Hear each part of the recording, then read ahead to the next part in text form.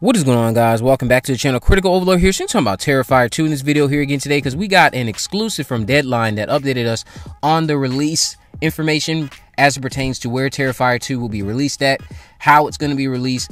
I don't believe this mentioned a specific release date just yet, but again, talking about the Halloween season is when we should expect to see Art the Clown return in this highly anticipated sequel to the 2016 movie Terrifier from Damien Leone, who we know has told us to subscribe to his YouTube channel, and I guess that is still going to be the destination for where we will get to see the official trailer that's coming, and of course, he'll also reconfirm these release details that now has been made exclusively reported through Bloody Disgusting and Deadline alike.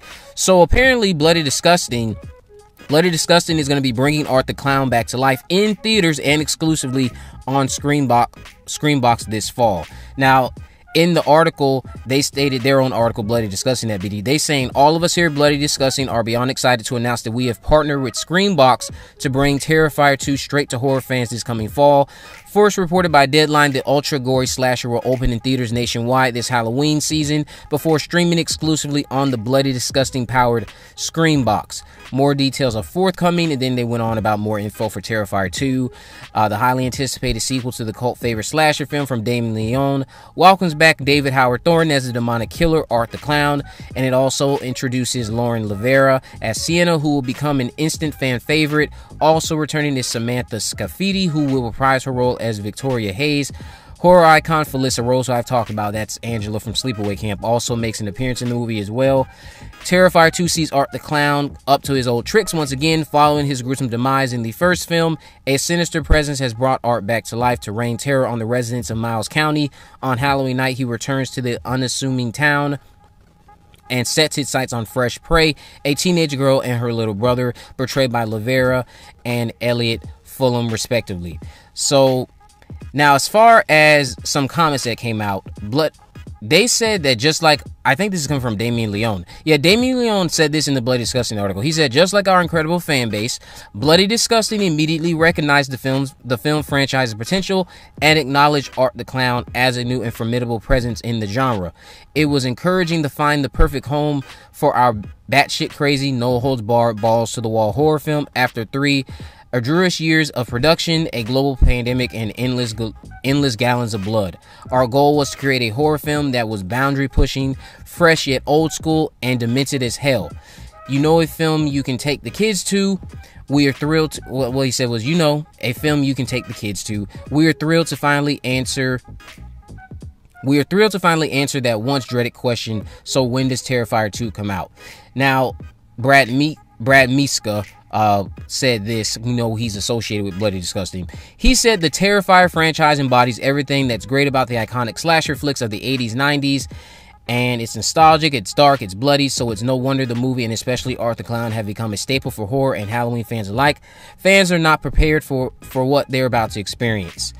So, after the film's apparent theatrical release, Terrifier 2 is then going to again debut on Screenbox, which is again powered by Bloody Disgusting, rather.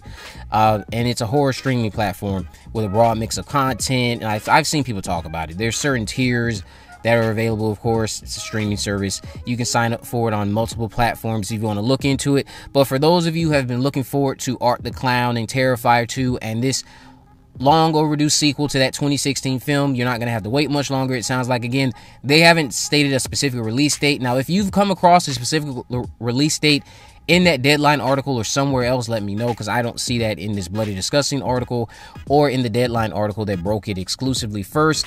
Art the Clown, Terrifier 2 coming to Screenbox after it has a short run in theaters later this Halloween season. So again, presumably we can expect this movie to come out in October of this year. It's nice to know that the movie is still committing to its release. It's coming out this fall, and it's nice to know that we have a team that's actually working to get the movie brought to us and not dicking us around. Another jab there at Jeepers Creepers 4. Can't get anything right. But I'm looking forward to this movie. Looking forward to seeing what Art the Clown does in the sequel. I know one of the producers I did in my last video talked about how there's like this highly exciting finale. It seems like there's going to be a big game-changing 1v1 from what I remember that goes down between Art the Clown and whoever our final girl will be in the movie. And they're going to have something that's going to be game changing apparently. Now what that is going to entail, I do not know. I know I'm excited to see it brought to life on screen. I'm excited to see David Howard Thornton back as the character, because again, my thing with the Terrifier movie is I saw potential in something great. Not saying that I don't love that movie or that I dislike it. Again, I talked about how I like that movie and I'm a big fan of it, but it seemed like everything else around David Howard Thornton was lacking in quality. He was definitely the thing that kept me around. All the potential I saw with this character, with the premise and the concept, and they did accomplish quite a lot for the minimal budget that they had.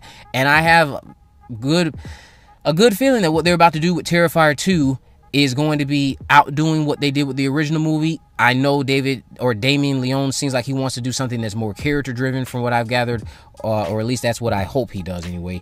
Hope he gives us something more character driven, something that allows us to grow more attached to whoever we're following with these siblings. So of course, sibling dynamics, if that's the thing that's going to be common with most horror movies this year, I'm all for it. Because again, coming out of the black phone, I'm all for a good, compelling, lovable sibling dynamic.